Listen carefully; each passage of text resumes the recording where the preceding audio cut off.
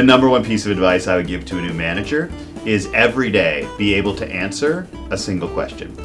What have I done today to make it more likely someone else will move closer to a goal?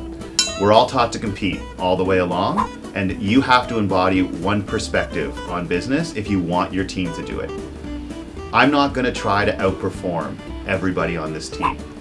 What I'm going to do is I'm going to try to create a career where everyone who works with me outperforms everyone who doesn't work with me. Because you might be a high performer, but if you do the latter, then you're indispensable. And there are far fewer people who are indispensable than there are people who can step on others to get ahead. Every day, be able to say to yourself, this person, someone is closer to a goal because of me. That's my number one piece of advice.